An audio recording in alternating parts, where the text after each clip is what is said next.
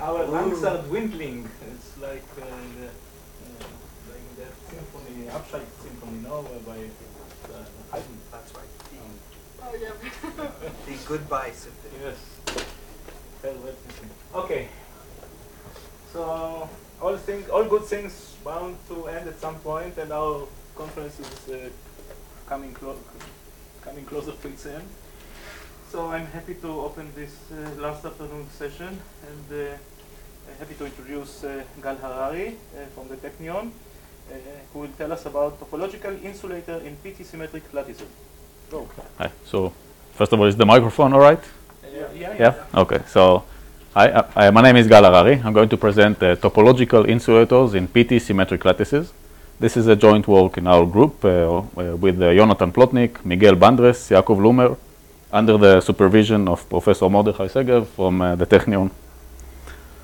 So first, the outline of the talk is I'll first describe a bit topological insulators, and then paraxial photonics. We implement these ideas in photonics. So this is our toolbox, essentially. Then I'll discuss topological photonics, PT in optics, a short survey, and then my actual work about topological photonics in PT honeycomb lattices. So topological insulators is a material that, if you consider the infinite bulk, it is an insulator. But once you truncate it, you get conductance on the edge. It was first considered for electronic systems, and what you get is a unidirectional conductance along the edges, and it has several interesting features. So one of them is the unidirectionality of the conductance. The other is the robustness to defects. So if a defect is present on the edge, still you don't get backscattering. You don't get backscattering, and you don't get scattering to the bulk. And this is regardless to the defect potential form. Okay, it's not some specially designed defect. So if we have the standard picture of an incoming wave,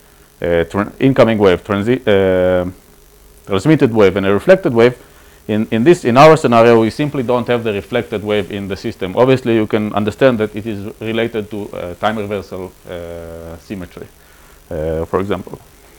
So in order to understand it, so it's a finite system effect. So if we look on a regular insulator, what we would get, the band structure would look, this is a schematic description, of course, we would get a band, a completely gapped band.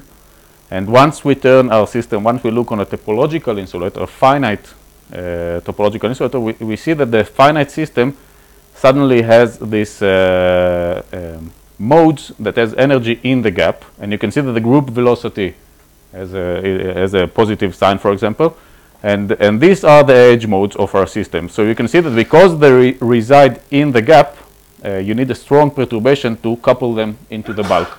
This basically explains why they're robust to defects. You can also understand the unidirectionality over here. For example, you have an electronic system, you have a magnetic field. So every point within the bulk actually get like zero contribution from the surrounding charges. However, only on the edge you get like a unidirectional contribution on the edges. So the main features that we look on a material, that it needs to be gapped, and once we truncate the system to a finite system, we get edge states that reside in the gap. The edge conductance is immune to scattering into the bulk. It's unidirectional, and it was manifested in electronic system using magnetic field or the spin-orbit coupling. Okay. Another way to implement a topological insulator would be Fluke topological insulator, and it was considered, what we consider here is a periodically time-dependent Hamiltonian. And what does this modulation of the Hamiltonian does?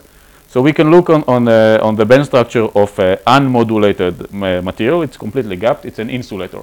Now we wish to transform it into a topological insulator. So now we turn on the modulation.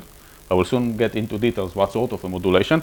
But once we turn on the modulation, basically, the stronger the modulation is, you can consider these two bands starting to close, to touch one another, and reopen. And once the gap reopens, we're in topological state, and the finite system has states in the gap. Okay, so now we are now we have a topological insulator, and we have states in the gap. Just I'm plotting the Fluke. Essentially, I'm looking at the Hamiltonian after one period. I'm asking which states return to themselves and what are their energies, and this is this plot. So it was proposed.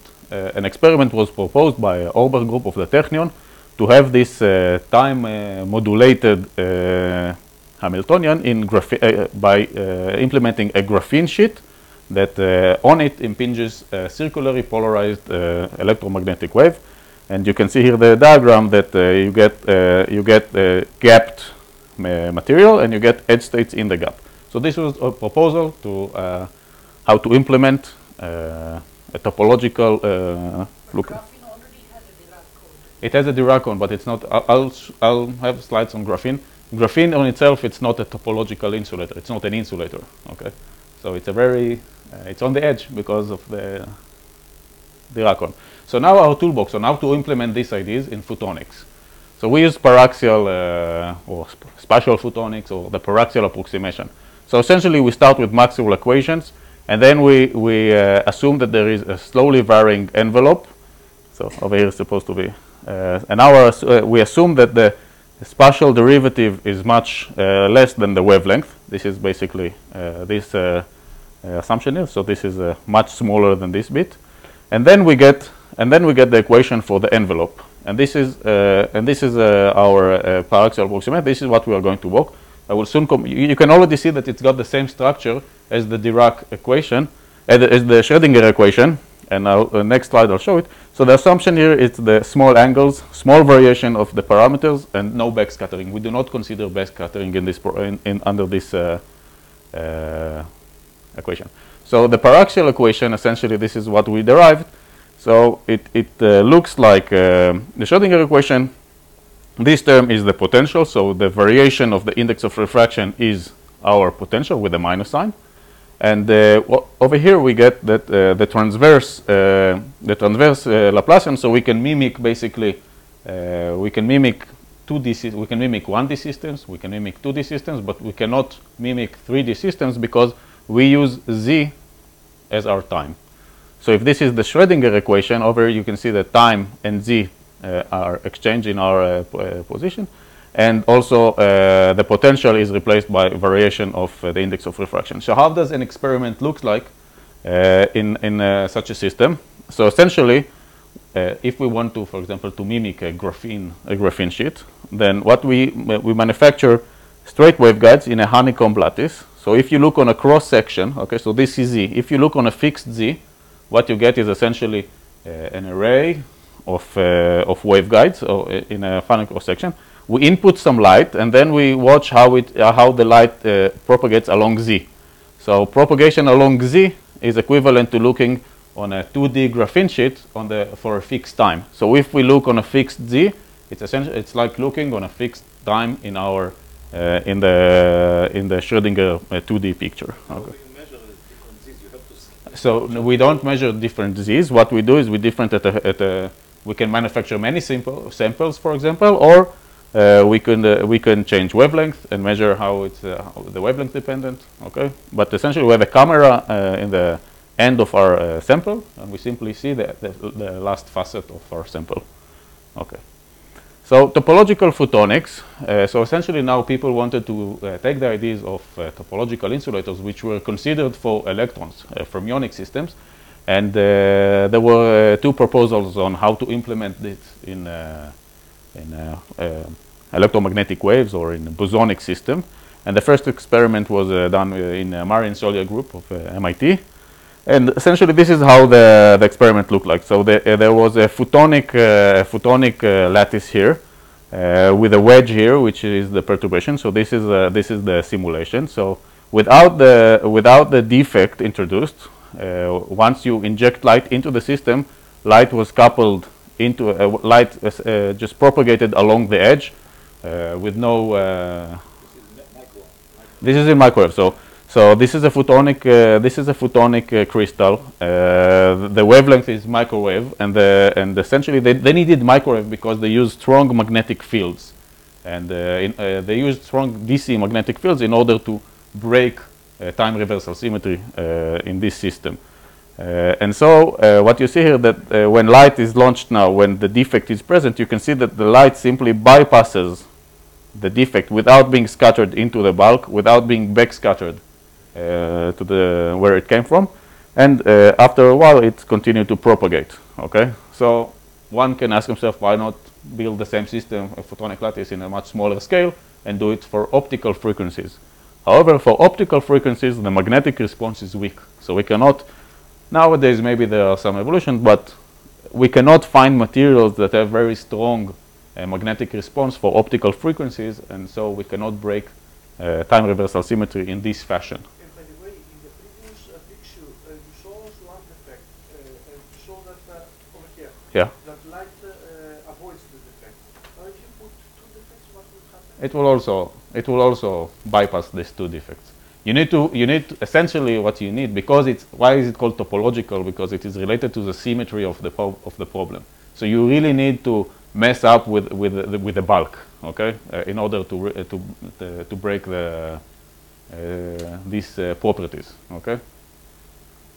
But there's a critical disorder beyond which this topological. So, for example, yeah. So you need energies. For example, you need to introduce energies that coupled from the mid of the gap, that can bridge and give you energy from the to jump from the gap into the bulk, for example.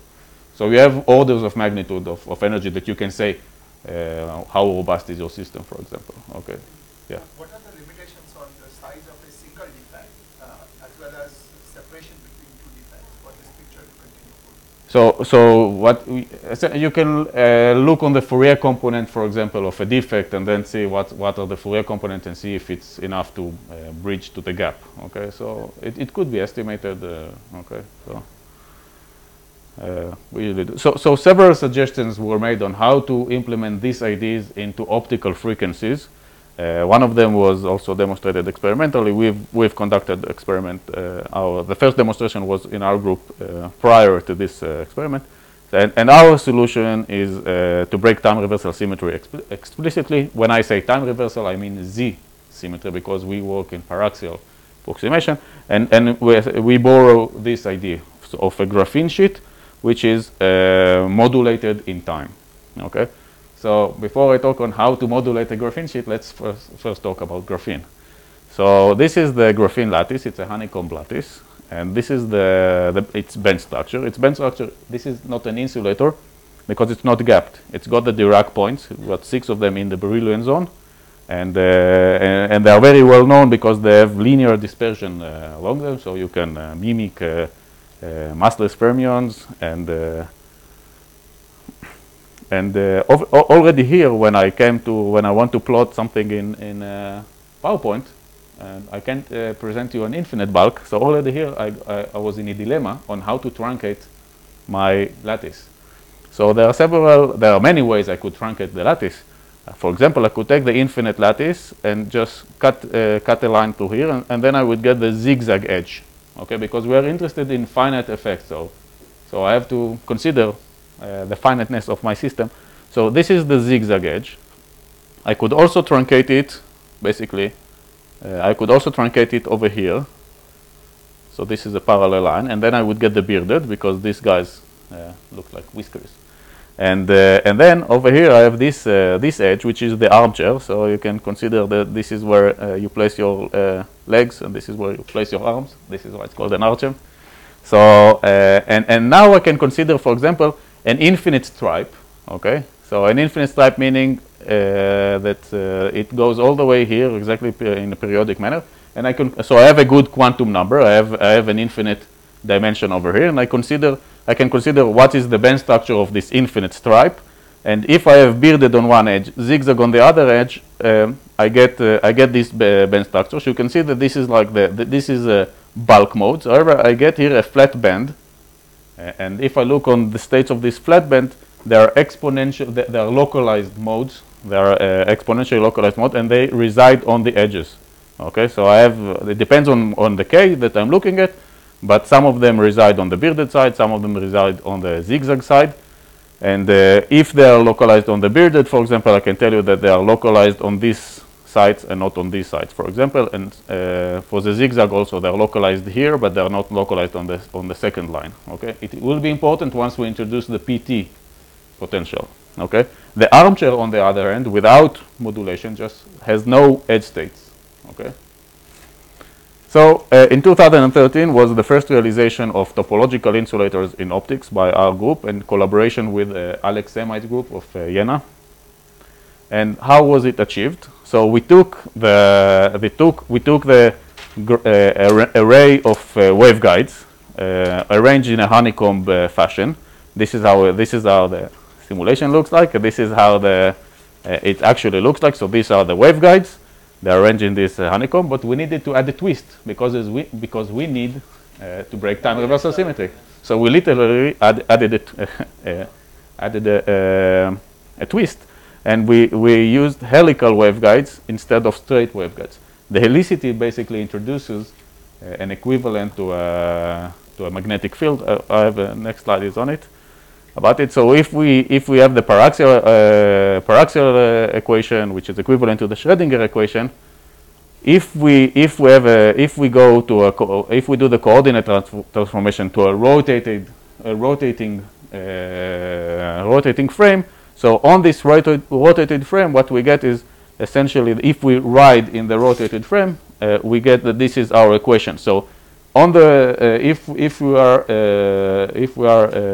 a passenger in this rotated frame, we see straight waveguides, but the price that we pay is that we get this vector field. But this vector field is exactly the circular polarized light. So this is why our system is equivalent to the 2D graphene sheet with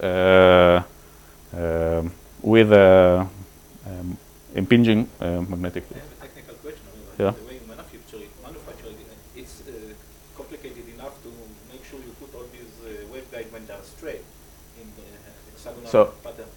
But now you have not only to make sure they're in hexagonal pattern, that the helices, they are right on the same pitch.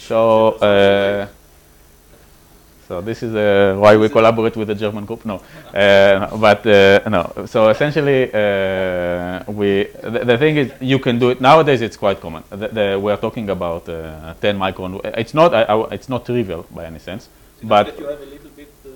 But you know, nowadays you can manufacture very accurately. But it's only 10 microns. It's not sub-microns. Okay, it's not sub-microns, and also so we can do it 3D with standard motors, and okay, we can get into the details. But these guys, they are experts in it. Alex Semite's group is also a postdoc of our group, but they are experts in manufacturing, and we use their expertise. How many waveguides are there? We could manufacture hundreds, meaning tens by tens, or 10 by 10, not 10 by 10, tens, like dozens by dozen, like 50 by 50. Okay, you could manufacture quite a lot. Okay, so how does an experiment look like? So if this is our sample, we inject light over here. We can inject light at different positions. Light propagates along the lattice, so this is essentially time, okay?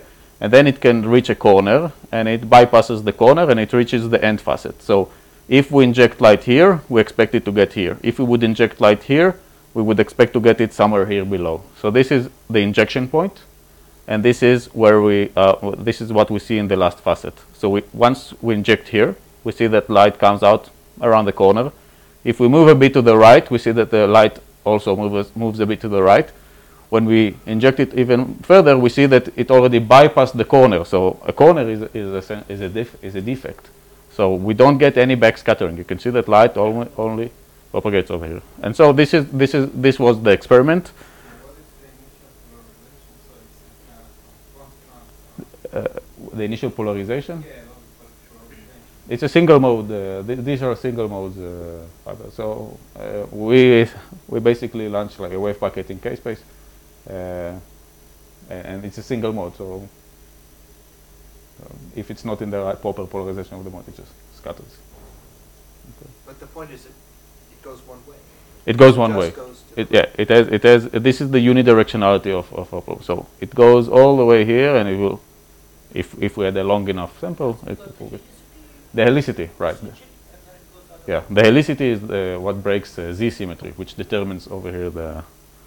Okay, so now PT in optics. So you're all familiar with PT, so I'll not delve into the details so much. It poses a restriction on the potential.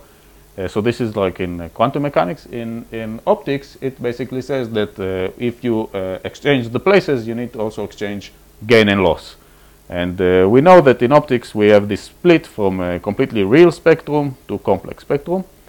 How does it look like? So an illustration, thanks to Dimitri Christodoulidis' group, which proposed it. So if we have, now we consider a two waveguide system. So if we have, in the Hermitian case, no gain and loss, this is a cross-section of the system. You inject light on one waveguide, okay?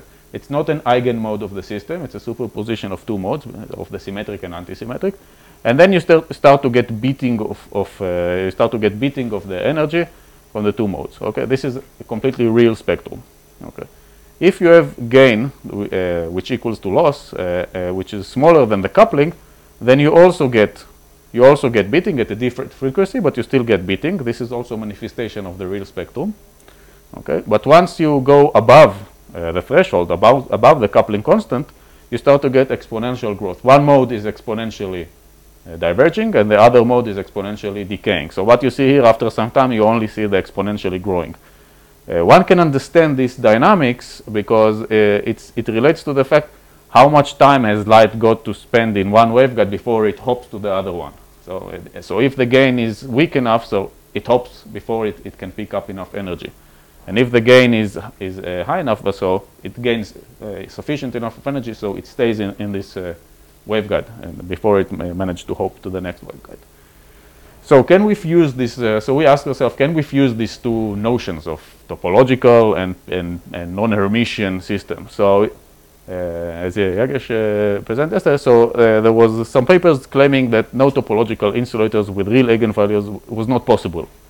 However, we found a system where it is possible, and there can exist a bulk with complex energies, but with edge states that have real energies. So this brings us to our work here.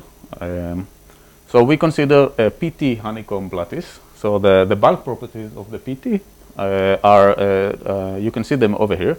So if we have gain, which is small, so this is our lattice. Okay, each color represents gain or loss. This is our bulk lattice, which is a honeycomb lattice, and if the gain is smaller than the coupling, then we get these islands of complex energies around the Dirac point. So for a given kx and ky, you have either real energy or complex energy. Okay, when you reach the threshold, these islands they start to intersect one another, and you get this sort of picture. So we consider now we want to make it topological. So we consider this array of helical honeycomb lattice with alternating gain and loss. Okay. So now we do both of our tricks. Now we do PT and helical because we want it to be topological. Various values of gain. So right now what you'll see is simulation. We are now considering how to implement it in experimental. Not yet. Okay. So this is our array that we consider. Now we consider the bulk spectrum. So unfortunately, the bulk spectrum is completely for every given k x and ky. You have a complex value of energy, except to some lines which has measure 0. We do have some luck, so it's gapped. So it's a gapped system in the real spectrum. However, we get imaginary spectrum that is non-zero. Okay. So the spectrum now is complex because you are having the helicity. Yeah. I'm having the helicity. Okay, it is no longer these islands of real and imaginary. Okay, but now because I told you, now we still want to ask ourselves, maybe if we truncate the system, maybe we will get lucky enough. And we saw earlier that we can truncate the system in a zigzag manner, or a bearded, or an archer. And you saw that the zigzag and archer only contain The edge states contain sites of only one type, say. The edge state occupies only the gain or only the loss, okay? The armature, on the other hand, it's a more PT-symmetric, it occupies both sides. So we consider a lattice which is made, a finite lattice, which is made only of honeycomb edges. So this is our hexagon. This is our finite lattice that we now consider. And this is how the bulk real spectrum looks like. And now you see, now we look on the spectrum of the finite lattice. Because it's a finite lattice, I don't have kx and ky anymore. I don't have any quantum number. These quantum numbers, the only thing that I've got is mode number. Okay, just enumerate my modes. Okay, so according to the size of this lattice, I just enumerate my modes. I plot for each mode. I plot its real energy. This is its blue, the blue point, and its respective imaginary energy. Okay. And what I get is, so in the bulk, I didn't expect to get any states that have energy in this gap. For the finite system, I get that I have a series of modes that reside, that their real energy is in this gap, and their imaginary energy is identically 0. So these guys are my candidates to be the edge modes. So let's see how they look like. Okay. So this is how the bulk modes look like. You can see that, I don't know if you can see the edges here, maybe on this monitor you can see it better. They occupy the entire bulk of the system. They show the symmetry, the six-fold symmetry of the system. Okay, and so these are the bulk modes. And this is how an edge state looks like. So you can also see that the edge state is localized on the edge, but it's not in particular localized on a particular site. However, I can take a superposition of these edge states. As you've seen, I have several of them. And I can create a superposition, for example, to match the phase on this site of all of them. And then I get a localized wave packet on these facets. And now I want to present that it is unidirectional and immune to defects. So now we take the hexagon, and I'll show you. I'll take the superposition, and we'll see that it propagates in a unidirectional manner.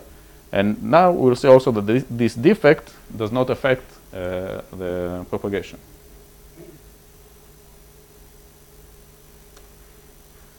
Okay. So the wave packet starts to propagate. It bypasses this defect and continues to propagate. It also bypasses the corners. The corners themselves are also defect. It bypasses. It does not scatter to the bulk. Okay.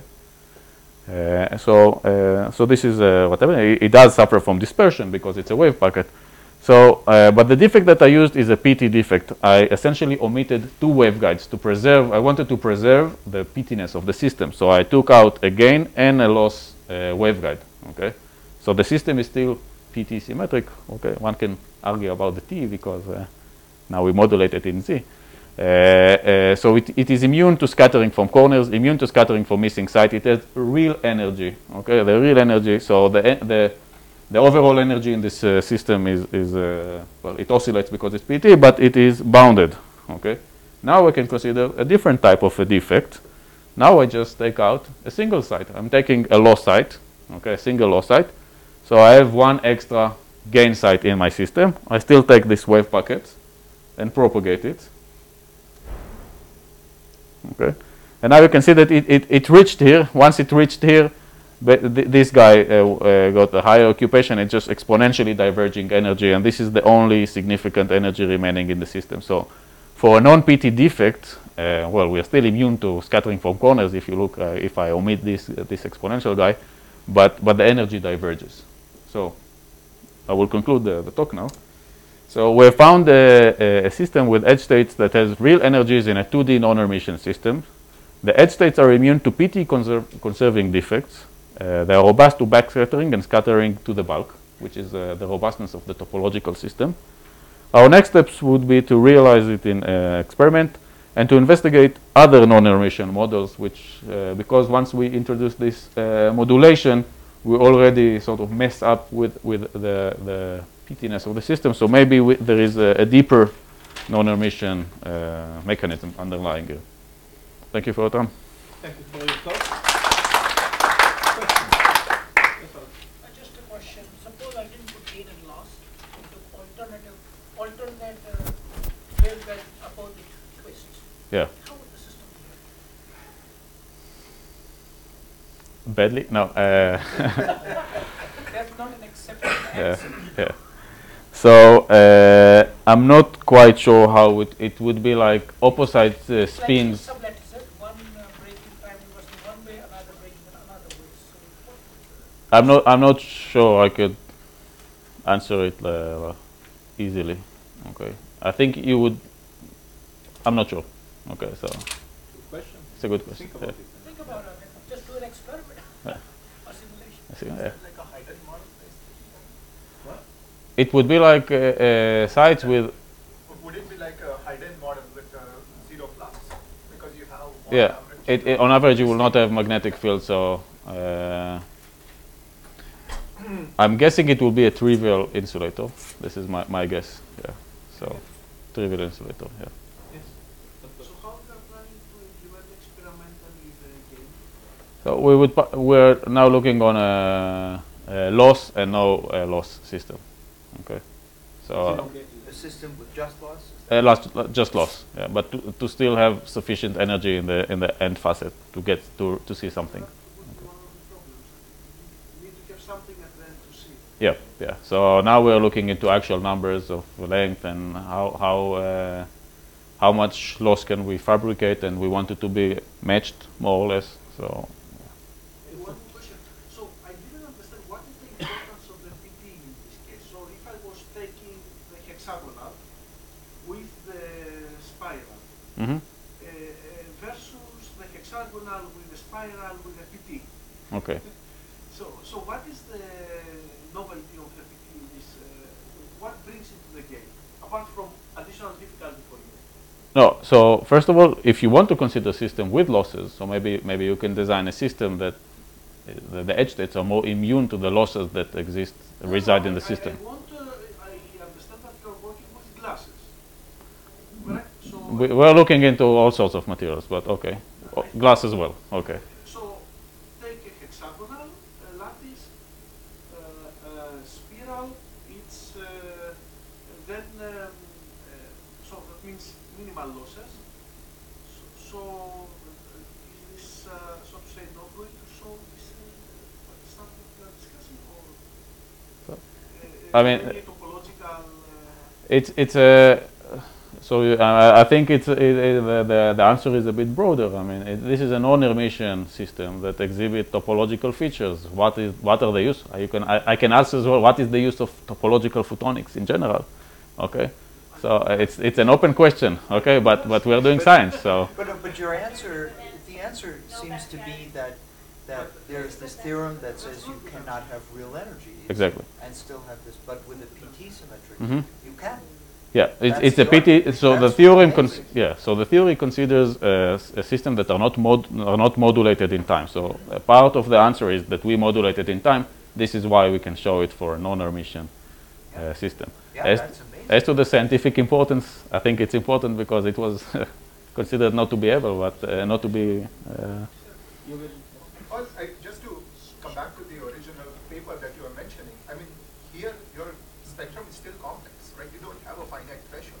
It's for specific sites that are states that you have real energies. So by the conventional definition of PT-symmetric, where the entire spectrum is real Mhm. and then becomes complex conjugates, you're always in the broken phase. Yes. We have some recent results. We found some geometry where we can get actually a threshold. But okay. But Okay, because I mean, you know, it would be because the paper that you mentioned really is arguing about that, although it's in a continuum model and all that. I mean, it has its own problems. But for this model, the paper also considered the bulk modes and the edge modes, and it showed that you cannot have edge modes, real edge modes as well. So right in a continuum okay, model. okay, so Okay, so Paul, maybe we can talk. okay. Any? Yes. Doctor. Will there be a difference, or would it be the same dispersion? Well, we are using depends on how you define dispersion. Okay, I mean dispersion, chromatic dispersion. We are using a single mode laser, so we don't suffer from dispersion. We do have dispersion in terms of the modes that we excite. You saw that we have a different group velocity for But in the model, you know, it's waveguides array. So you have diffraction because you have coupling to other waveguides, and you also have dispersion because each mode has its own group velocity. Okay. This is why when I showed the movie, you saw that the wave packet disperses a bit. Okay. Some of the modes start to propagate faster than the other. Okay. Other questions? So I have a very brief question. Maybe I missed it, or maybe you haven't said it. So in a nutshell, what was the no-go argument in that paper which you cited? Only if you can. I don't know how to do it in a nutshell, but essentially there is no other choice. They considered different. So you consider different tight binding models that in the standard case where you have without modulation, so you have like something that breaks down reverse symmetry, and you consider also all the possible ways to manifest a PT-symmetric system, and they show that in all possible combinations you don't get. You put your finger on one of the arguments and showed that it was time modulation. Time modulation. Okay. Thank you so much again. Okay. And now for dessert. So I'm happy to invite.